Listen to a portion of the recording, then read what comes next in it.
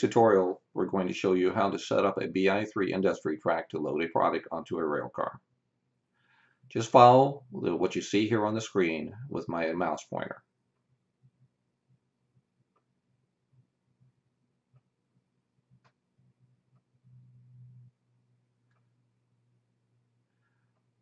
Here you're seeing my queue number 1 in the queues, which is my coal bulk sap. Now it's set up for 113 tons right now. We can change this. Okay. Your rail car may load more or less than that, so we need to check that. So here we're going to click my coal product, and then we're going to click on the vehicle that we intend to load, which in this case is an open hopper. As you show, it contains 126 tons. So that's what we will want to set it for each car. Now we go back to queues.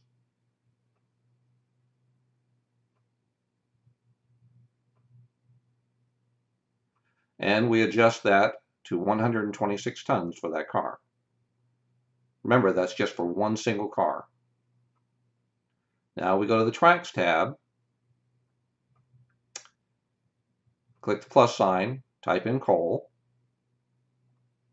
choose my coal bulk sap product, and we are going to adjust the mode to show load only onto the vehicle, and it's already showing queue number 1.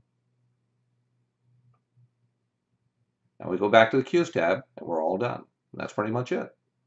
We're setting up a rail car for loading.